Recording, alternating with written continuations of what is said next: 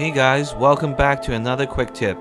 In this quick tip, I'll be showing you guys 3 different approaches in modeling knots.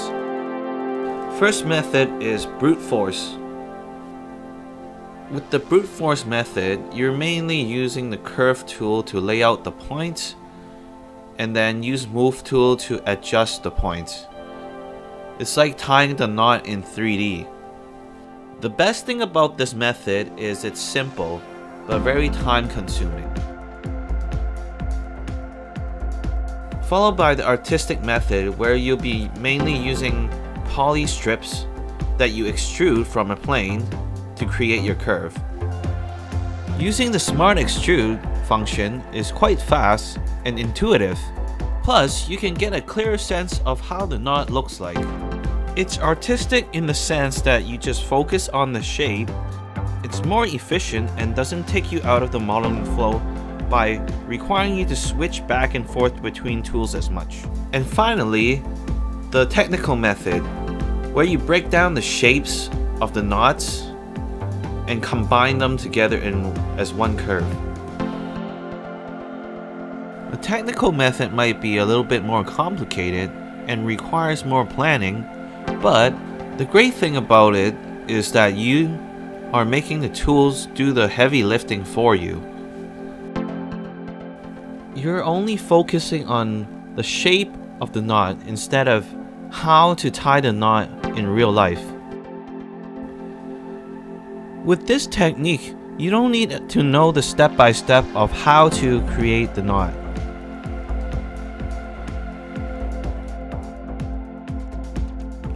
I stumbled upon a great reference site for creating knots. It's got a large library of knots and how to tie them. I'll include a link in the description.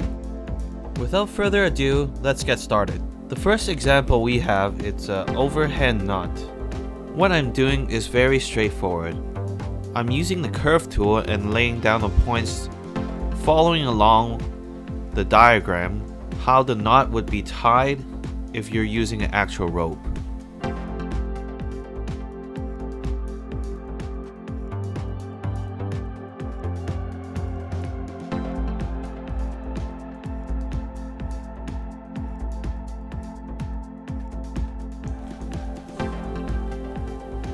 I'm also using soft selection because it has a nice fall off and makes it easier to adjust a bunch of points.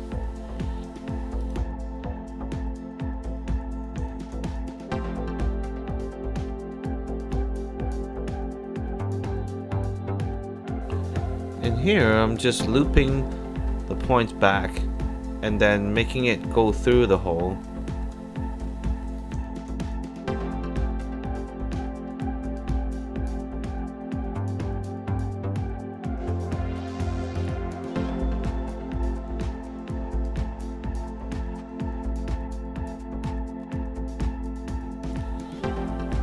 I'm using the add points tool to extend the curve towards the end. The main shape of the knot is pretty much done. Now I'm just reshaping the knot for better look.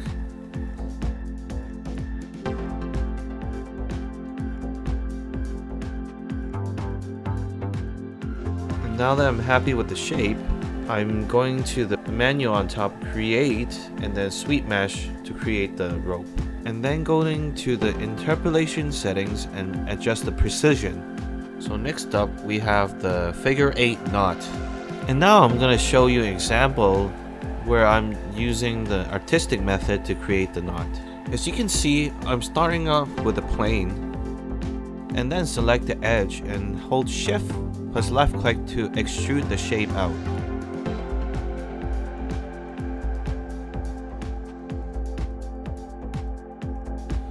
The nice thing about this method is that you can easily add more segments by smart extruding.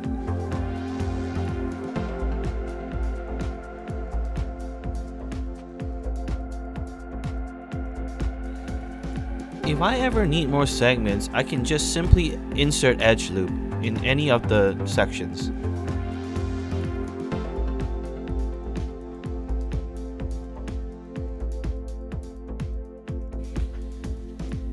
Here I'm just continuing shaping the knot and extending it as I go.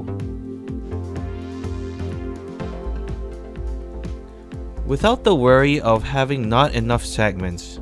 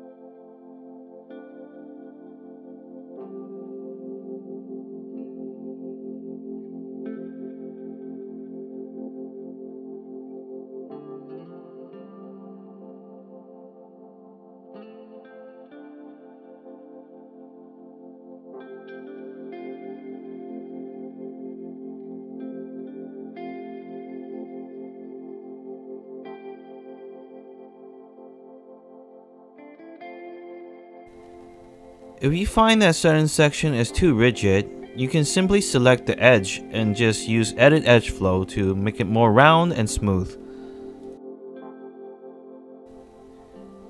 Here I'm just using the Move tool to adjust the shape of the knot and tightening it.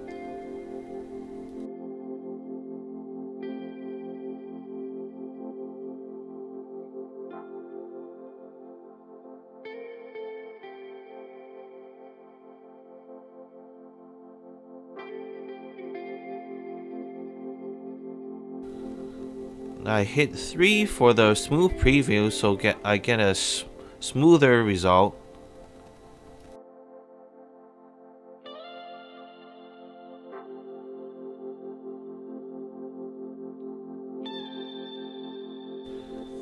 And I'm just continuing moving edges to make the knot less flat and more rounded.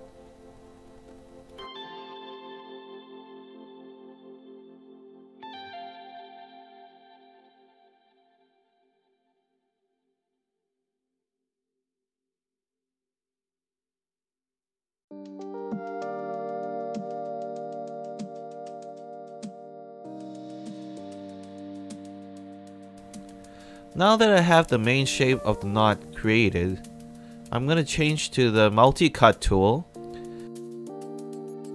Hold on to Control and then middle click to add the center edge. Once you have the center edge, you can go up to the Modify menu and under Convert, go to Convert Poly Edges to Curve.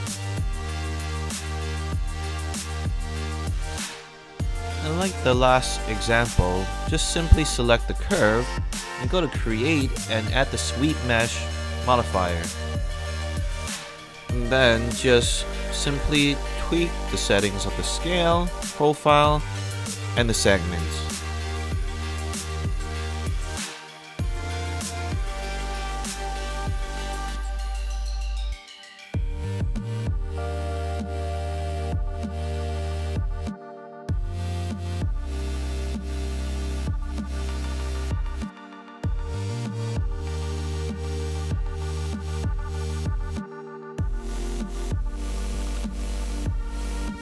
In this example, we're doing the adjustable grip hitch.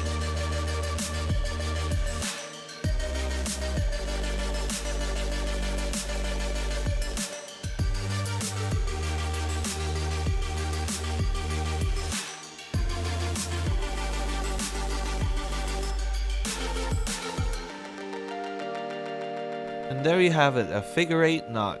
I've broken down the knot into 4 main sections. The red section is the noose where it's connected to the carabiner.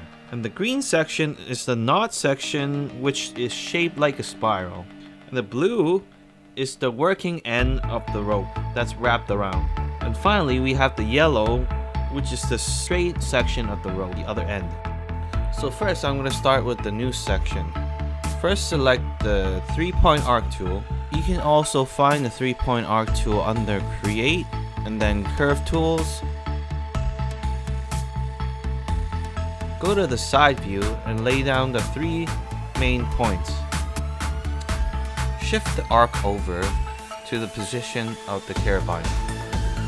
Then switch into CV mode and select the two ends and scale it in to reshape the noose.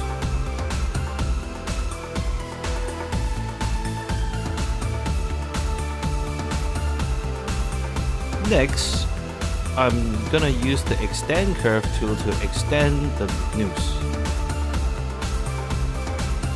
Make sure to have the both checked on at the extend curve tab. Once the curve is extended, just reshape the ends.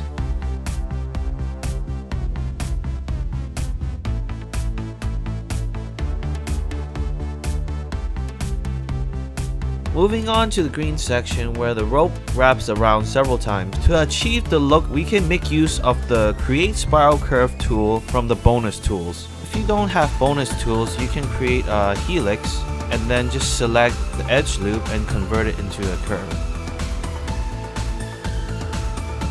With the spiral selected, reposition it to where the noose is.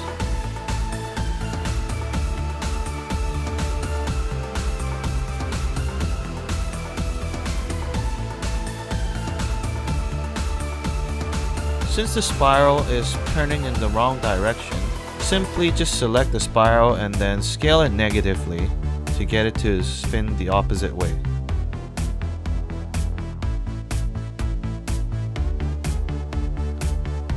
Curve the end of the spiral inwards.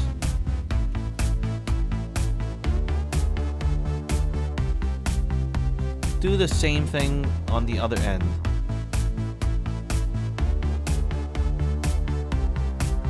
Take this section and move it up. Then scale it inwards.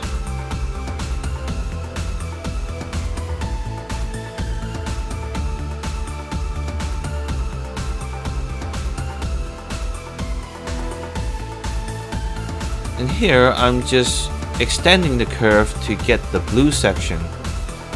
When you're extending the curve, make sure you're in object mode or it won't work. To make it more believable, take the short end of the rope, extend it a bit, and make it curved, so that it feels like there's gravity.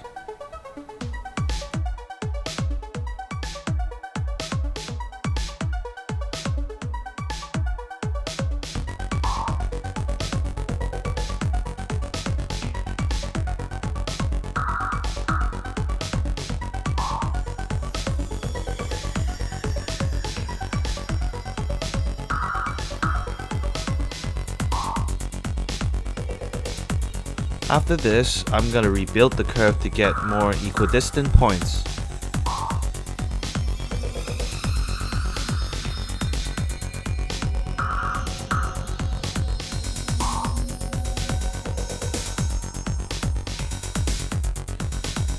I'm using extend curve again, but this time I'm extending the other end of the rope so I can connect it back to the noose.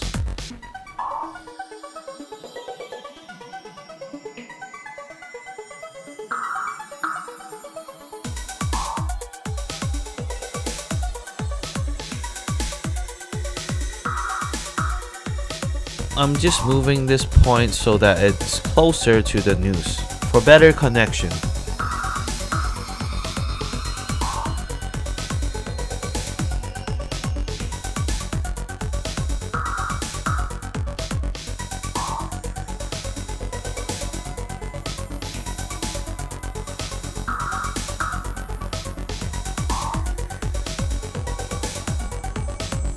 Here you see me reversing the curve of the noose so that when I attach both of the curves, it won't flip.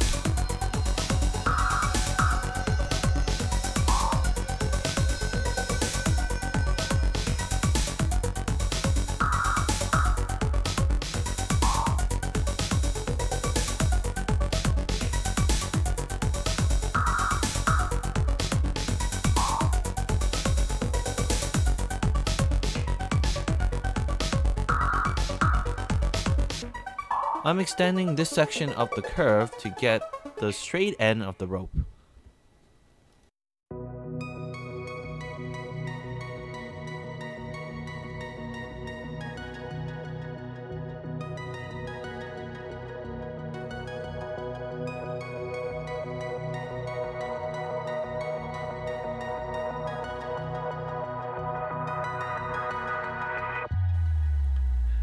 And finally, we're connecting it all together by attaching the curves.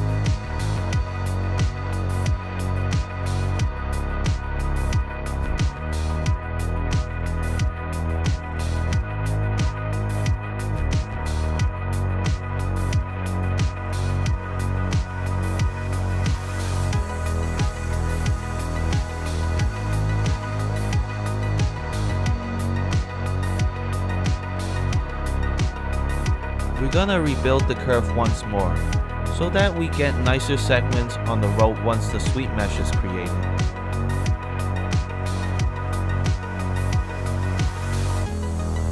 Last but not least, add a sweep mesh to the curve. Pretty much the same ordeal as last time, adjust the scale profile and the segments till it looks good.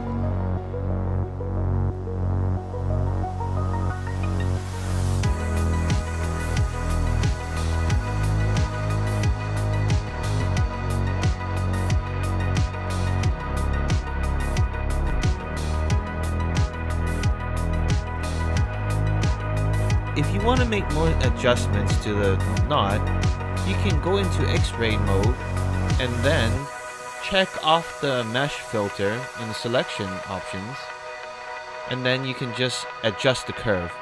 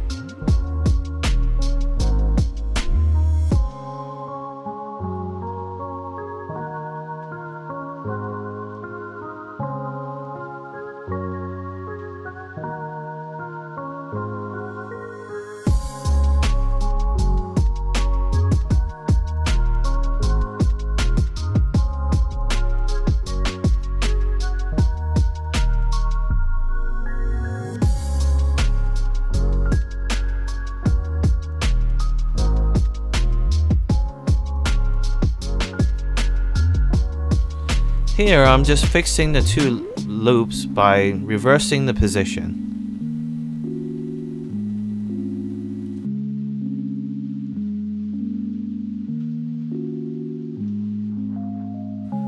The procedural nature of the sweep mesh makes it easier to adjust things without breaking UVs or edges.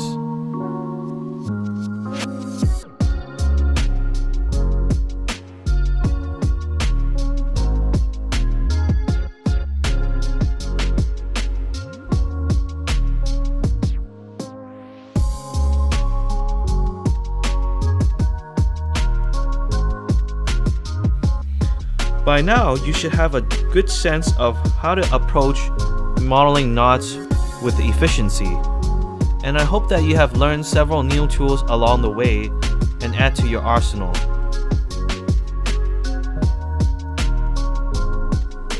This is the end of the quick tip. Thanks for watching, and please hit the like and subscribe button for more quality content. And don't forget to check out my Gumroad page and Artstation store.